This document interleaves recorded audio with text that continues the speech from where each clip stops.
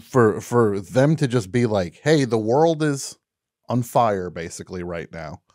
What if you went into this thing and we have movie theaters and all the food you want and stuff? The only catch is that you can't leave. You can only just play basketball all the time until your team's bounced. It's just like what was better, to be walking around with a mask the whole time? You can. Now I will say this: it wasn't great conditions for every team.